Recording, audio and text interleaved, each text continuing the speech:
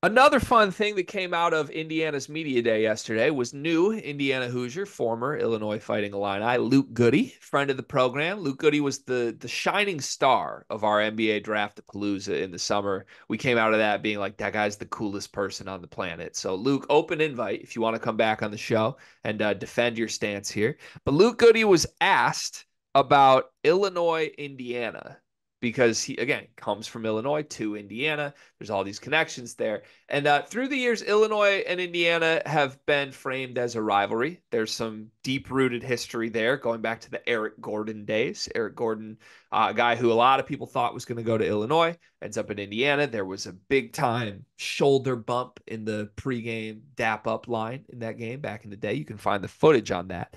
But Luke Goody's comments on if Illinois Indiana is a rivalry, he says no, it is not. He kind of chuckled. You can watch the video of his response to this, but he was like, man, it's not. It's not. It's Purdue, Indiana.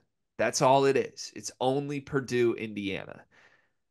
Let's start with that, Dion. Do you agree with Luke Goode here?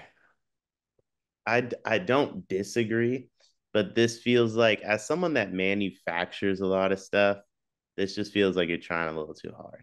You're trying a little too hard to like diss your old team maybe a little bit and be like, oh no, like I moved on to bigger and better things. Look, I'm really in the rivalry now. Like you guys wanted to be in the rivalry. Now I've inserted myself.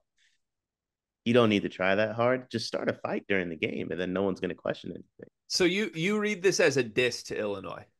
Yeah, I do. Yeah. I don't at all. I, Really? I can see how you could, but I read this. I like to think I'm a Luke Goode body language expert now. I read this as him trying to prematurely diffuse things with his old program, Oh, I not in a hate disrespectful way, but I just in hate like a yeah, like we like those guys. Like we got yeah, that's fine. We like Illinois. That's fine. We hate Purdue because he's not running from that one. No, see, this is where I flip the switch to me manufacturing stuff. I hate that. Hate that. I hate I hate that. Why do you We hate don't that? we shouldn't be diffusing anything. Like we Okay. don't mean we may not need to manufacture anything, but like let's not pretend like if I'm an Indiana player, are you still in the group chat? Like let me see your phone. Like who's calling you right now? Has Brad texted you lately? Because he better not be. You know what I mean? Like we don't need to diffuse anything. Well, but that the thing about the Illinois group chat is that everybody in the Illinois group chat from last year is no longer at Illinois.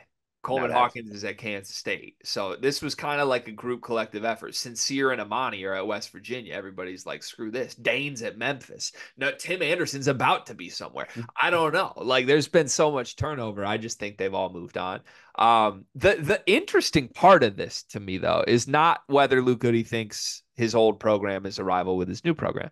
It's where Purdue sits in all of this, because there's a lot of like subliminal Purdue stuff here. Obviously, Indiana and Purdue is a big rivalry, but Purdue sort of became Illinois' rival to last year's team. Now, it was team specific. It's not going to last forever, but Brad Underwood and Matt Painter are the two best coaches in this conference. There was no love lost between Purdue and Illinois in social media and just the players themselves on the team last year. Purdue went into Champaign and clinched the Big Ten with Braden Smith hitting a dagger shot over Terrence Shannon. So I don't know. It's interesting to me, like Luke Goode is correct in going back to like, well, Purdue, Indiana's the move. But it also just kind of feels like Purdue's been the big bad wolf for everybody here. Because Luke Goode was a rival with Purdue last year at Illinois, and now that's all I care about in Indiana, too, you know?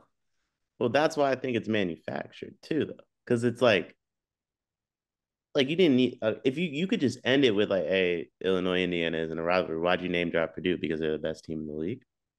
Because it's a true, huge, historic, great rivalry. Yeah, it is. I mean, it is, but it's also because they're the best team. If Purdue was projected to rank in the bottom half of this league, I don't think he name drops them.